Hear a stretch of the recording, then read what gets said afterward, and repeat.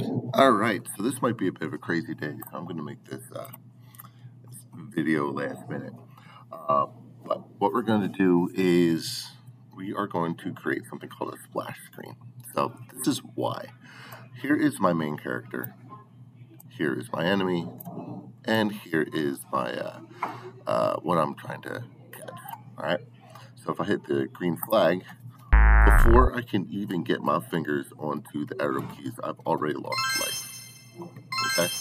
Now I can still go around and get what I need, but that's an issue that I'm losing the life before anything even happens. All right. Also, if I don't move anywhere, once I hit 0 lives, nothing happens. I'm not. There's no game over screen or anything like that. And that's what we're going to work on today. All right. So, anyway, what we're going to create is a splash screen so that it kind of prepares you for the game. So this is what we're going to do. We're going to go into choose a backdrop and choose whatever you want. I want to choose boardwalk just because I'm kind of in a beachy thing. So this is the background that's going to pop up when I open the game.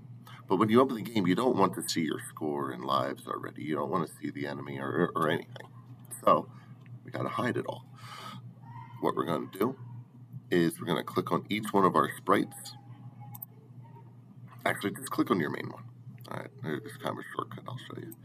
Grab A when the green flag is clicked, and then just go to looks and find hide. All right, that's all you need to do.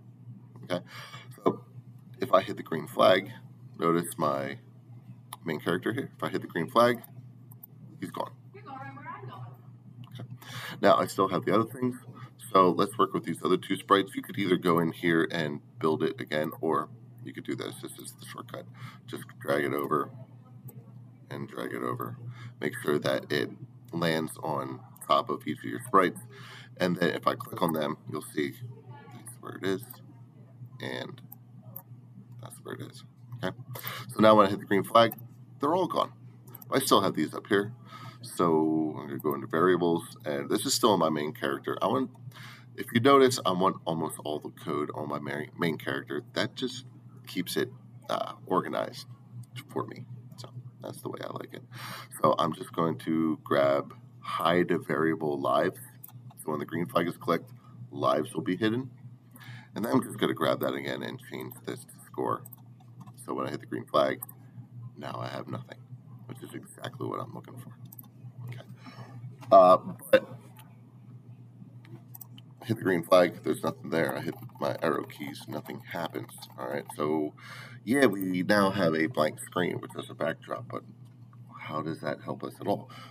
This is how it helps us. We're going to go and make sure you click your black backdrop, because up here, that changes the backdrop. When we're on sprite, costume, so that you can kind of change the look of your sprite, but when you're on backdrop, you can change the backdrop. So what I'm going to do is I'm going to add some text. All right, so I'm going to put in here, welcome to the watermelon author. Welcome to the watermelon game. All right, and then I'll make it nice and centered. That looks about right. I wish that there were like lines that came up when it said, "Oh, you're right in the middle." But this isn't like Google Slides, unfortunately. So, and then you can change the color here because it's kind of hard to see. Yellow. No. If I change the font too.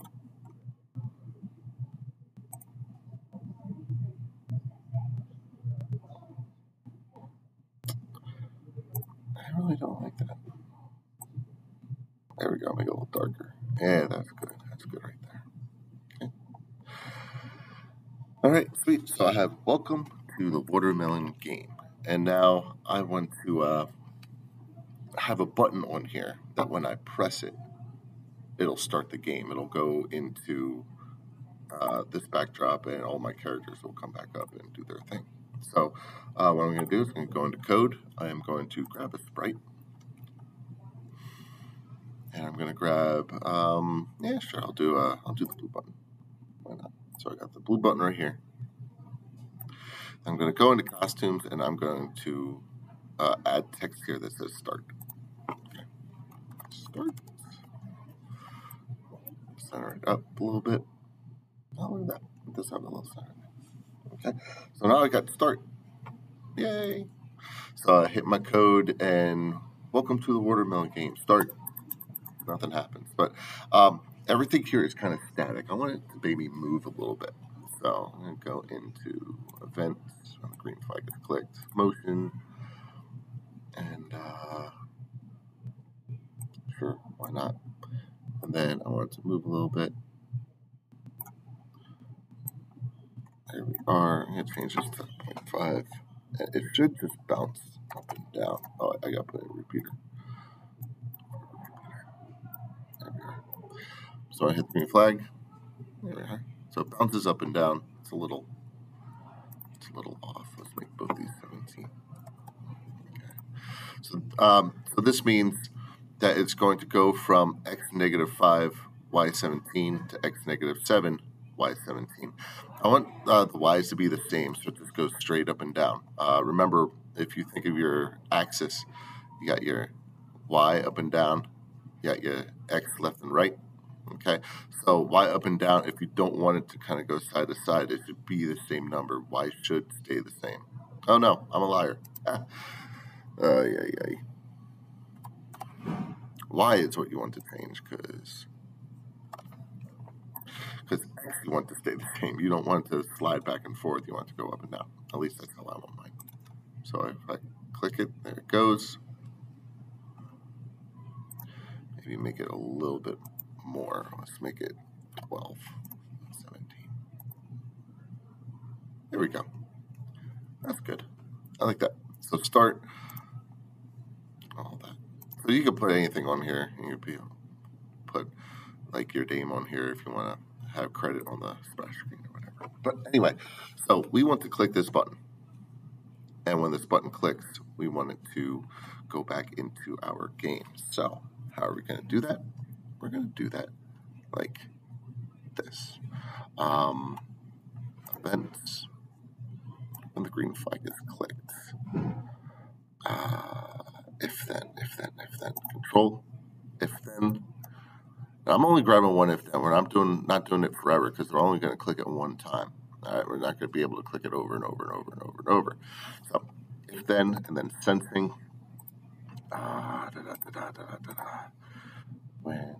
Oh, here we go. Mouse down. So that means if you click the mouse down, something will happen. So when the green flag is clicked, if I click, then I change the look to the other backdrop. Switch to this is my Sisters Bank part here. Switch to this backdrop. So let's see if it works. Click it. Hello. What am I doing wrong here?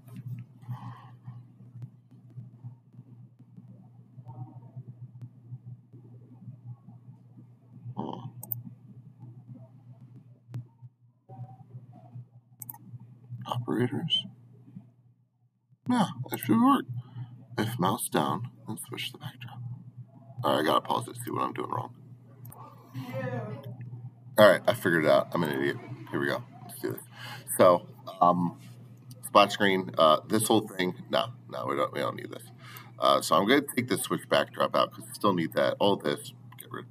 Now, if I go over here to events, I think I was on sensing before. If I go over here to events, I'm going to grab the one that says when this sprite is clicked. Duh. So when the sprite is clicked, let's go switch the backdrop. So if I try it out, boom, love it.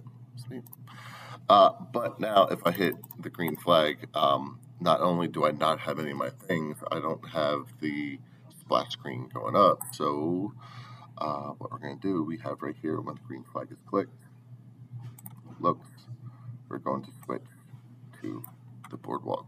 So green flag, there it is. Yay. Now another issue that's coming up, when we hit the start button, it doesn't go away. We want it to go away. So when the sprite is clicked, switch to the backdrop, and then we're going to add a hide. Looks, yeah. Add a So here's our start splash screen. Click. Yay. All right, but where's all our stuff? We're going to go back into our main character.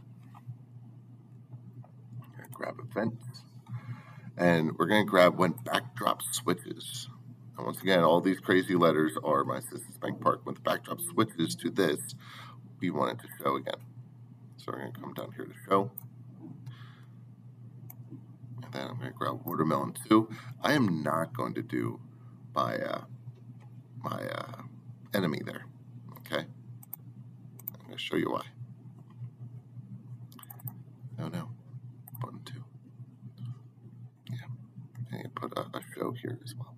Okay. Stop. Play. There it is. Okay. So I got my splash screen. I hit my start button. That thing's going wild.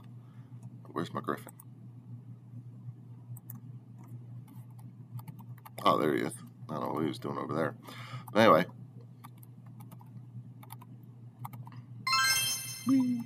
Okay. That works. But my griffin was way over here. I couldn't find him, so I'm just going to put in a start position. That'll be fine. Okay. So that means every time I start it, he's going to start right in the middle. Perfect. Okay. Oh yeah, also the variables, and you bring the variables back as well. Show lives and score. Okay. Now, I didn't add my enemy, and I didn't add it for a reason, because once again, once I start, I don't want to lose lives right away. But what we can do is we can kind of add levels. Okay. So, let's see here. Let's have the levels change when the score hits 10. Okay, so we're going to have the levels change when the score hits 10. So level change for me is going to mean a different backdrop. Okay, so let's do something kind of plain. Let's do stripes. So this is going to be level 2. And Griffin events.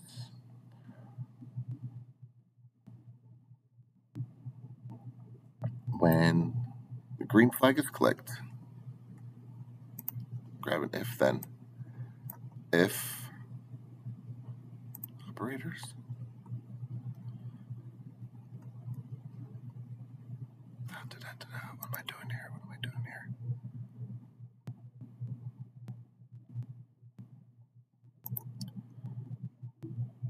Okay, so I need if my variable hits 10, then if score, okay, here we go. If I'm going to grab, where's this? Equals this guy. Okay. If score, this guy's up. If score equals 50, now I want that equal 10. Okay. If score equals 10, then I'm going to switch to a new backdrop. Looks, switch to backdrop. I don't want boardwalk. I want stripes, because that's what this is. So if score equals 10, it'll change to stripes. And then I'm going to come over here to my my enemy, and I'm going to grab control. Nope, events. When green flag is clicked, control, and if then operators. No. I need when the background changes. If the background changes, where are we at here?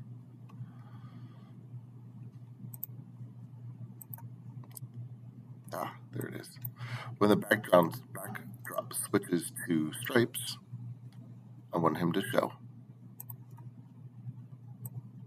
Okay, so let's see what we got here. Welcome to the watermelon game. Click. So get some points here.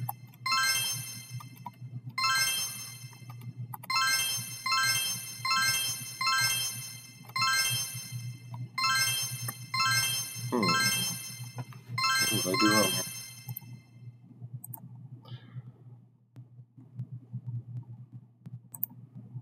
Okay, when the score hits 10, switch back around.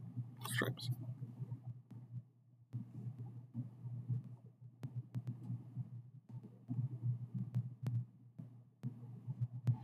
Do Do I need to put that in there forever? See, this is all part of coding. Just trying things out as you go.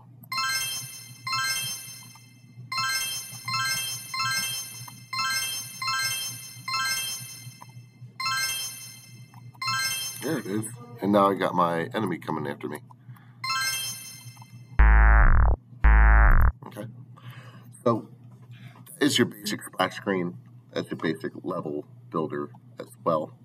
And then the last thing we want to do is when lives hit 0, we want a game over to pop up. That's going to be very similar to the splash screen. So we're going to choose a backdrop for game over. I want here for game over.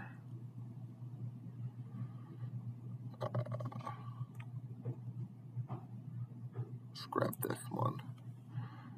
Alright, so I got this. I'm going to backdrops. I'm going to change this color. And that all the way down, so black in the middle. And then add some text. Make this yellow, like an ugly yellow. Because you lost. Get better soon. Okay, anyway. Game over. No, game over, just regular game over. I'm gonna bring this over here if I want to make it bigger. Whoop.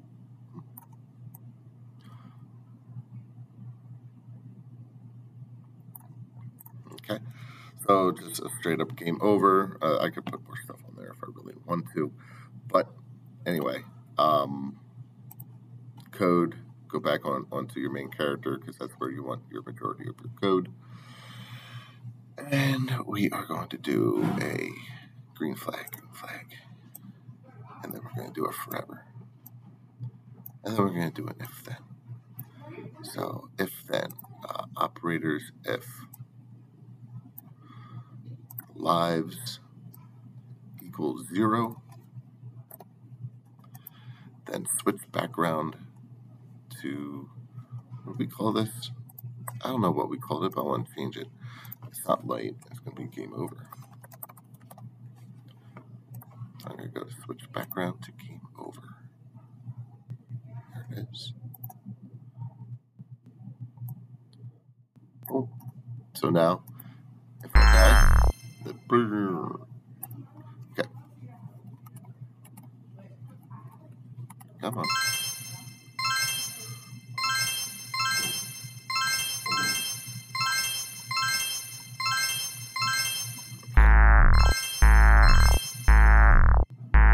Now this is game over. Now I could have all these things still go around.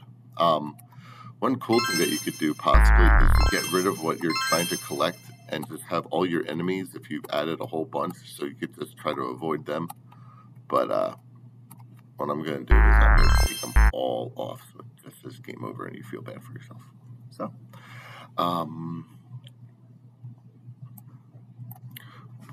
okay, go to events. When the backdrop switches to game over, we're going to do a hide.